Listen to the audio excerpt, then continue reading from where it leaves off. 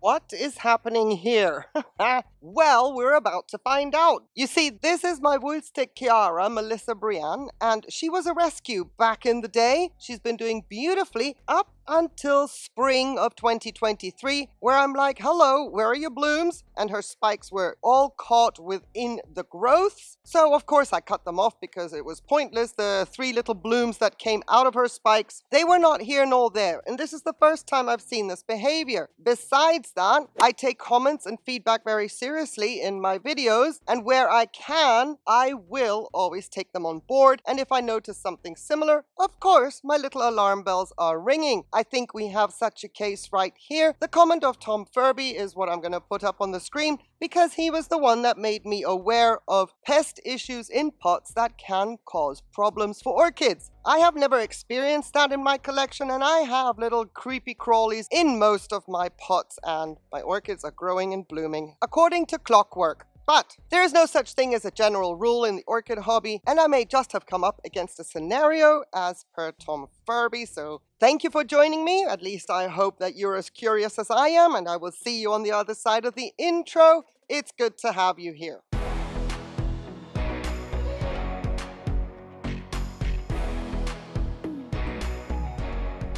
Now, if you're saying, oh, well, that is so clear as day, it's scaled, it's crawlers, etc., I would say absolutely yes.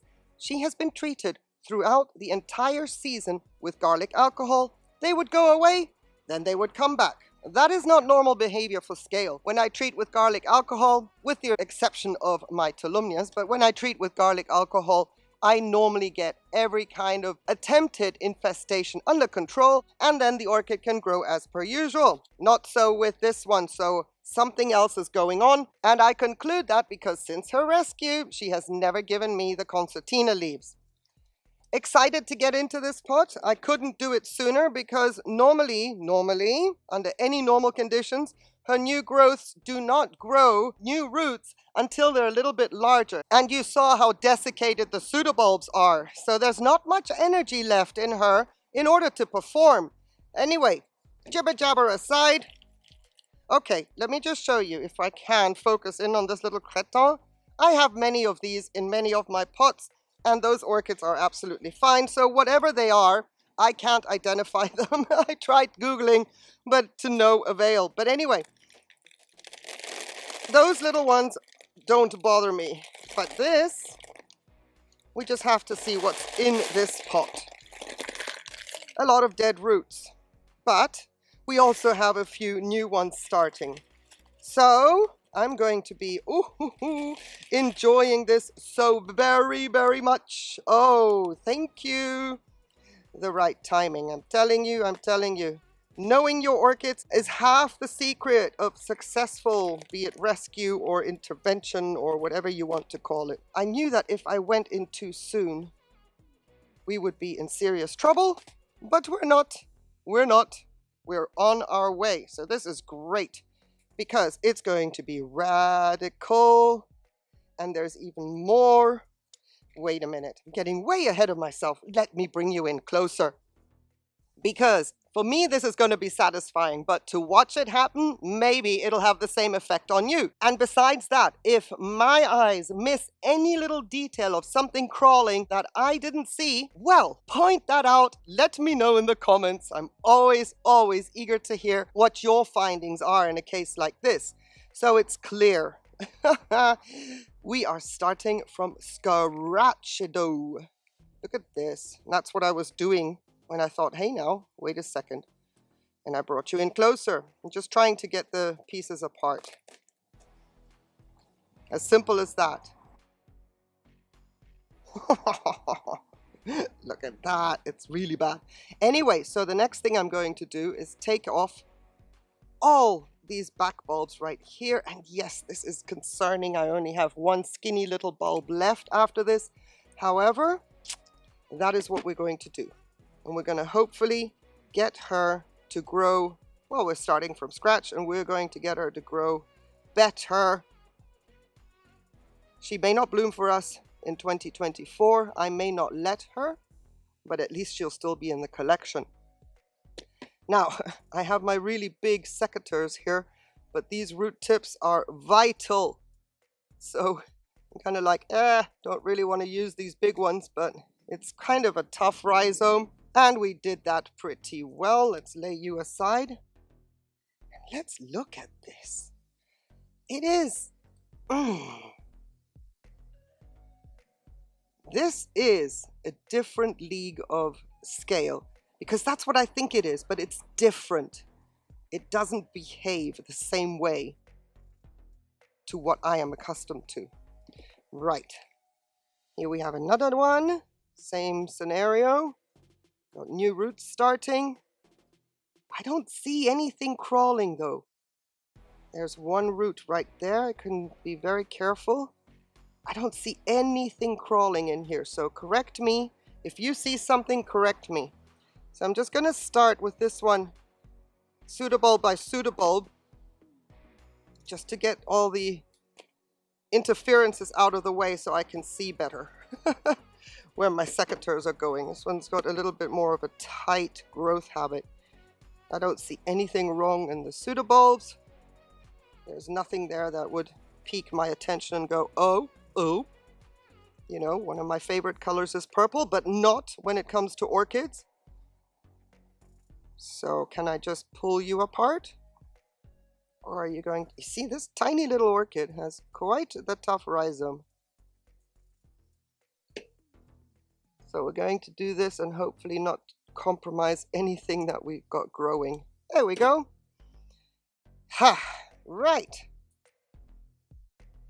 Nope. There's nothing sus in this rhizome either. So, one more little twirly twirly. Do you see anything crawling? Because I do not.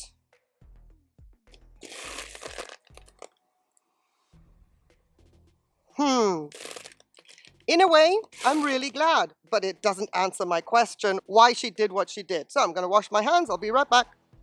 Okay, normally now I would be painting all the structures here with garlic alcohol, but I am more tempted to get any gunk off so that I have a clear visual once everything dries out where I can paint and protect whatever is left here from any more beasties starting to accumulate. Because if they persist, then this orchid won't be around that much longer. There's not anything here to work with. So we'll just clean her up. And then off camera, later when she's dry, there will be a little bit of a garlic alcohol paint job. But what we can do is get rid of some of the bracts here and hopefully stop any kind of hidey holes. But you know what? Even these bracts are tough. Dang. For such a weak orchid, she's a tough little one with everything that she has to offer. And for that reason, I do split down the middle. Makes it a little bit easier to peel off, and I go in the direction of its growth, which is a little bit more difficult when we come to the part that is tucked in between the new growth and the back pseudobulb. Yikes. I'm going to protect that though. We need that pseudobulb. I don't need anything popping off. And just cut it off. It leaves a little bit of a hidey hole down there, but definitely minimized the situation compared to what it was before. It's so strange that at the beginning of the season I was looking forward to these gorgeous fragrant blooms because they, you know, sort of bring in the spring, and I was like, come on, come on. She's been so reliable. And then suddenly this weirdness happened, and the spike just pretty much just stayed down here, and the blooms then bloomed in here. And that is not normal. And since then, she's not really been performing as well as what I'm used to. So we've got that cleaned up. There's still some life left in this leaf. I'd like to keep that. Every little helps. I'm just going to pull off the old velamen because this orchid is going to need a support COC. So whatever debris we can get rid of, that's what we're going to do.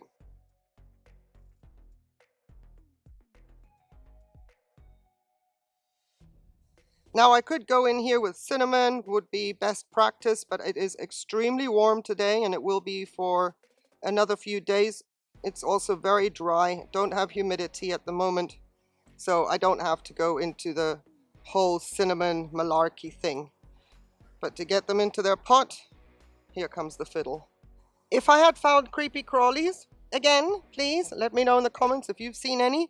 If I had found some form of infestation that was really sus to me, I had my bleach solution already prepared to stick what's left of the orchids into a bleach bath, but I don't see anything. So I'm going to just protect those roots, get her into a pot, and hopefully we won't have this issue again. Now, first of all, one step at a time, because fiddle. First of all, what I'm going to do is secure the two pieces to each other, because I don't want abrasions on the little root tips. Securing them while they're not together to a support, it's not going to work. I may forfeit one root tip, but if I try to do this right at the support straight away, I think I'm going to fail. I'm trying to keep them very, very level at the base, like that. And that was the root tip I was concerned about, but if we mess that up, then hopefully the others will just continue to grow.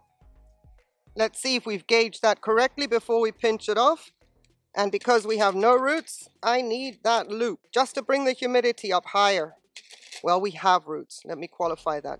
Because I don't have any roots reaching into the pot. There's no depth at all. All right, wish my orchid luck. I want to do this only once.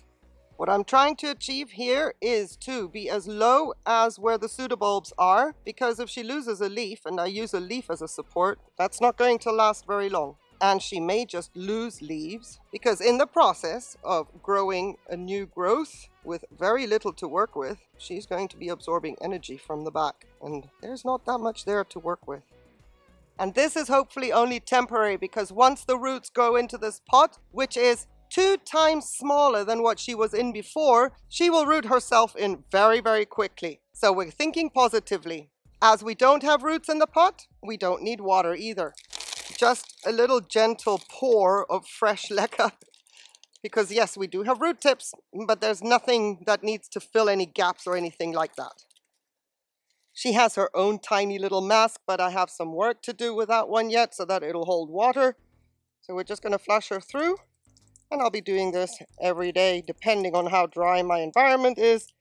Maybe every 2 days. I just don't want anything to dry out at the surface because, yay, let's get those roots in the pot. And then in 2025, it's possible that we're going to enjoy her beautiful, fragrant blooms again. I have to admit, I'm a little bit disappointed that we didn't find anything relevant in the pot that could explain the phenomenon that was happening outside of the pot. I would have loved to have given you some drama, but for my orchid, this is the better outcome. So please consider giving this video a like, and if you have not subscribed to the channel, oh, please consider subscribing. It would be wonderful to have you on board. Despite no drama, I can tell you that I'm thrilled. This has been an eyesore. I just don't like looking at an orchid that is struggling, and yet I have to be patient and wait until it is the right time to intervene. Now I feel much better. I hope that you enjoyed the video, and I thank you for carving out a little bit of time out of your day to be here on the patio. Thank you for your time. Have a fabulous day, please, but on that one condition, that you stay safe. Take care. Bye.